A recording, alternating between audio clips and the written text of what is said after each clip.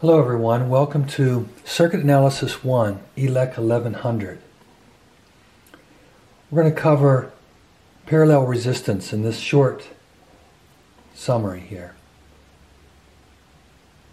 We're going to learn about parallel circuits and finding current, voltage, resistance, and power in this little spiel.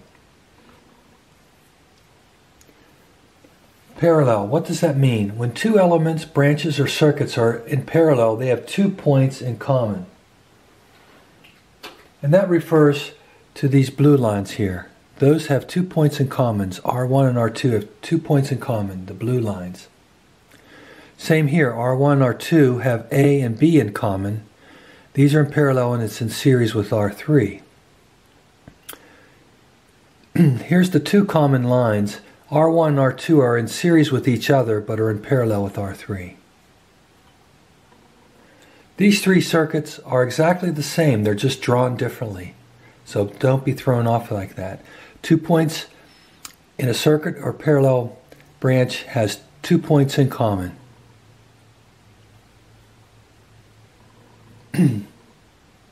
How do you determine the total resistance of the circuit? Take 1 over RT, which is total resistance, equals 1 over R1 plus 1 over R2 plus 1 over R3 plus however many you have, you continue doing that.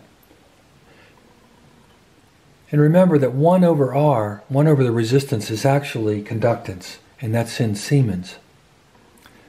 So let's look at this circuit right here. What's the total resistance? Algebraically, moving that 1 over RT to just RT, we find it's this formula, 1 over R1 plus 1 over R2 plus 1 over R3, and however many there are, over 1. Let's do an example. This example here is 2 resistors in parallel, 3 and 6. So RT equals 1 over R1 plus 1 over R2, all over 1, that's 2 ohms. Here we have 3 resistors in parallel. Notice they have 2 places in common, just like this one. Use the same formula, RT equals 1 over R1 plus 1 over R2 plus 1 over R3. I plug my values in.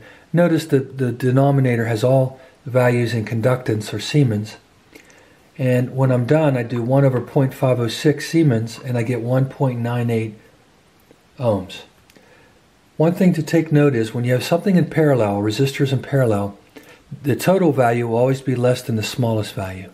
So 2 is less than 3. Total value here is 1.98. It's less than 2.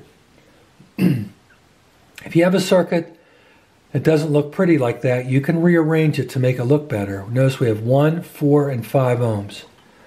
Same thing here. We just redrew it. And to solve for that, 1 over 1 plus 1 over 4 plus 1 over 5, all over 1, equals 0.69 ohms. That's the total resistance of that circuit.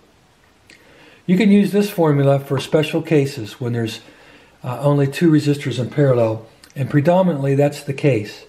So you have 2 resistors in parallel, you multiply the numerator and you add the denominator and you divide the 2. That is determined by this derivation that's in your textbook. They started off with 1 over RT and they found a common denominator and rearranged algebraically to find RT. Let's use that formula in this example. We have 3 resistors in parallel, 1 ohm, 4 ohm, and 5 ohm. The total resistance, I'm using this formula, R1 times R2 over R1 plus R2. I get 0.8 ohms for these 2 in parallel.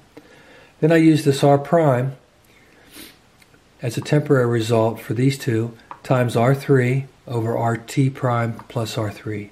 And I get 0.69 ohms. Notice again, this value is less than any one of these resistors. Let's summarize what we've learned so far. In a parallel circuit, we have 2 places in common. One thing we have to realize is that the voltage across here is the same. So 12 volts, here's the source, it equals V1 equals V2. So R1 has 12 volts across it, so does R2.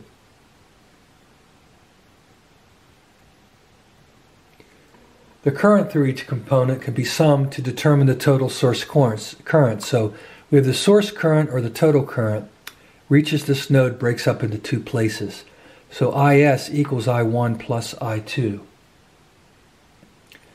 The total or source current is equal to the source voltage divided by the total resistance. So another way to find the source current or the total current is to find the total resistance, and that is found by R1 times R2 over R1 plus R2, and divide that by E, which is the source voltage. Here's an analogy of a parallel circuit. We have the charges coming in here with a big pipe, and it breaks off into two pipes. One's bigger than the other, and then it combines into that same amount of charges at the output. The input equals the output here in current. This is a fat pipe, and the reason why is because that's a lower resistance. This is a skinnier pipe because that's a higher resistance to current flow. That's a good analogy. So for a single source parallel networks, the source current is always equal to the sum of the individual voltages. So IT or IS, the source current or the total current, entering this node equals I1 plus I2. So in a parallel circuit, the voltage also is the same across all these components. If I were to put the source voltage here, it would be the same across R1 as it is across R2. That's different in a series circuit. In a series circuit, we have one component after another. We have a voltage drop here. V1 plus V2 equals E. And the source current is the same throughout both components. Let's do an example. I have 27 volts in parallel with 9 ohms and 18 ohms. Let's find the total resistance. The total resistance here is 9 times 18 over 9 plus 18. And that gives me 6 ohms. It is less than either one of these, so I believe this is a good approach. Now I want to find the source current. Source current equals the source voltage divided by the total resistance. And I have 27 divided by 6, and I get 4.5 amps. If I want to find I1, since I know the voltage is the same across both of those resistors, I know that V1 is equal to E, and so is V2 is equal to E. So I could use Ohm's law. I can use E or V1 over R1, and I get 3 amperes coming down here.